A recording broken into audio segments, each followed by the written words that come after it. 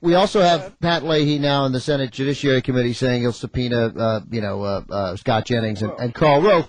I understand you say it will probably be dragged out in court, but when we talk about it as it's all sound and fury signifying nothing, that implies that what the Democrats ought to do is go, okay, we're not going to get it settled, so what? Forget it? No. Listen, there are a number of options here, and there are different ways to skin the cat. Look, ultimately, they do have another recourse.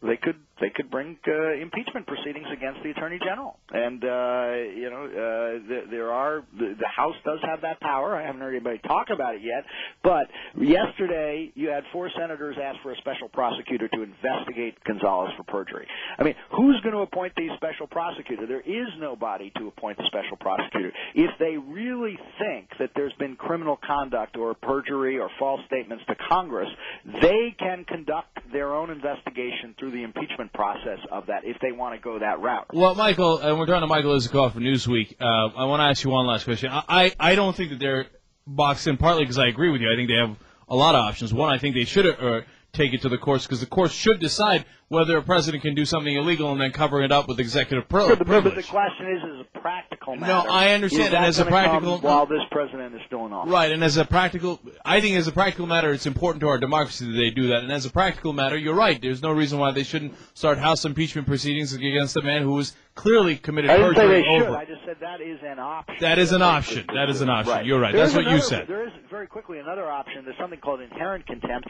where they can enforce contempt themselves. They can have the sergeant of arms arrest Harriet Miers on the street of Texas and bring her to Washington for a trial before the House and incarcerate her. That's an option that hasn't been used for something like 60 years. We like you that a constitutional option. We like you that option. Yeah. I heard that option. Now we're having fun. I think there would be a court challenge on that one as well. Oh, you think? Yeah, maybe. But that sounds fun. I'll tell you, man. That little part of the Michael Isikoff interview, there's something there. A little interesting. Imagine the sergeant at arms going down to Texas and arresting Harriet Miers. You're under arrest, Miss Myers. Ladies, Harriet Miers, we have the house surrounded. If you please put down your weapon, come out of the house with your hands raised. No, just doing Elian Gonzalez like bum rush. Go, it's go time. Go. Knock down the door. Take out Mary Ellis Gonzalez, Donato Dalrymple, grab Harriet Miers, and bring her to jail in the Capitol. We have the former White House counsel. Go.